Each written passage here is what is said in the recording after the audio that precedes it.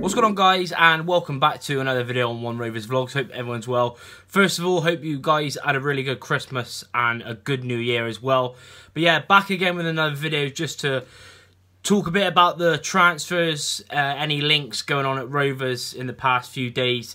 Also, what's going to happen with players going out and sort of how much we've got to sort of work with, and if there's any players we need to get rid of, you know, for us to increase our wage budget for this January. But if you enjoyed the video, please leave a like, subscribe if you're new. Also, leave any comments on the things I'm going to talk about in this video as well, and leave any player suggestions who you think we should sign.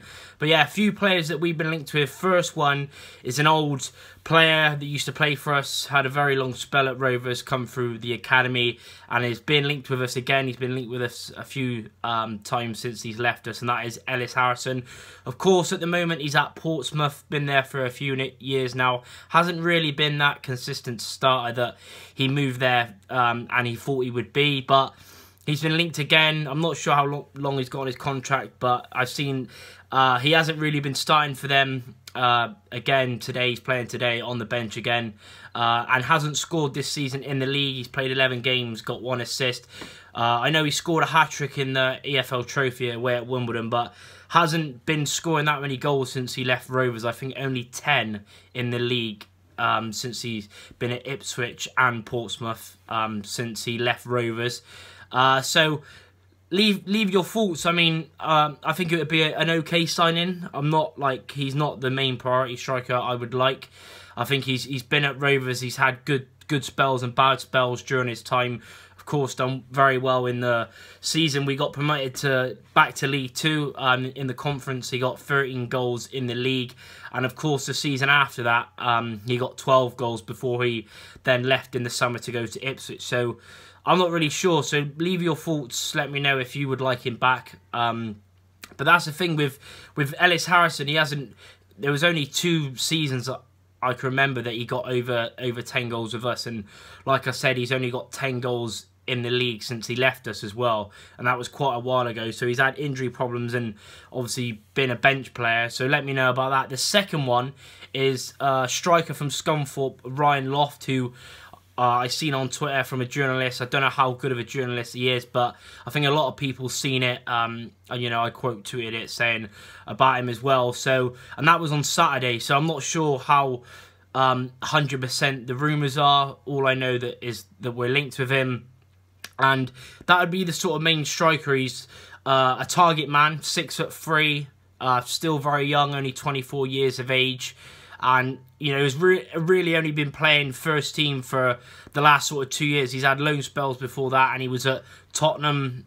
He come through the youth academy at Tottenham, and Leicester bought him from Tottenham as well. So he must have something good about him if he was at those 2 Premier League clubs. And I think, you know, last season he got 8 goals in League 2 in a very struggling side for Scunny, only just staying up. And this season he's got 6 goals in all competitions, 4 in the league and 2 in other cup games. So I think it would be a really good sign-in. His contract's also expiring, so they're looking to get rid of him now. And apparently 50,000 is the region they're looking for. I know apparently Colchester want him as well, and there's a few other clubs also. But I think he's the sort of striker we need. I know people will say, "Oh, we need a prolific striker," but it's not going to happen in this January, in a very hard period to get players. You know, in on loan, let alone permanent. So I think if we could get him, I think he's at a good age to develop. I think if he's in a better team with us, where there's more creative players, where we create more chances, and I think he could be very good for us. So please let me know your thoughts on that one. And of course, there's the ongoing story that I did a video a couple of weeks ago about Mark Hughes. Talks are still ongoing. You know, Barton was saying about there's a certain price they still need to pay, even though I don't think he will be a player. He's linked with the coaching role at Plymouth, but Mark Hughes looks set to go. I don't know when. I don't know how long it's going to take, because of course he's not going to play. He's only there for a coaching role, so we'll see. But I think there's other players that, of course, Westbrook is one of those, but I haven't heard anything yet, and it's going to be hard with him. He's going to have to take a wage cut if he wants to leave, because apparently he's our highest earner on £4,000 a week. And like I said, he hasn't really played, and when he has, he's sort of flat to deceive. It's sort of gotten really, because there were spells last season where he looked good, but he just hasn't had that consistency. And you know, he really does need to go and play. You know, he's 25 now, and he just needs to go and play. Whether it's a League 2 team, a League 1 team, but for certain he's going to have to take a wage cut, and we really do need to get rid of him if we're to get more players as well. And of course, the likes of Hargreaves, again, players like that, and even Leon Clark. I know he done really well on that first game with us, scored a goal on his debut against Crawley, and then he got injured in the game after and hasn't played since. I'm not sure how much money he's on. It sort of depends, because he's, of course, I think the second oldest player, age 36, and has been out injured since. He's only played, what, 120 minutes for us in 2 games, and he's been out injured ever since. So really, there's other players we need to get rid of. And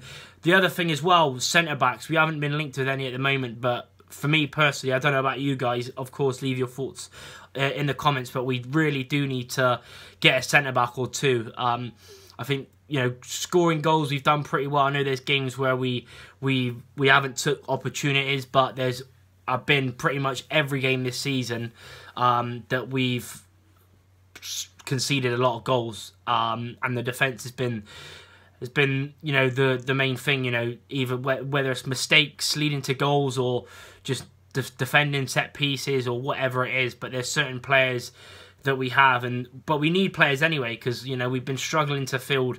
I know there's been a few players out with COVID, but we need centre backs anyway. So for me, I hope to see centre backs being linked within the next few weeks, but we desperately need 1 or 2 to say the least.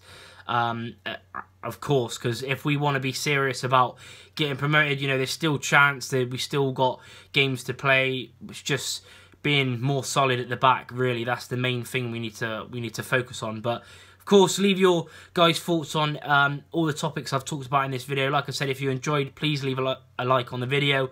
Subscribe if you're new. We are on the road to 4,100 subscribers, and I'll see you in the next video. Up the gas.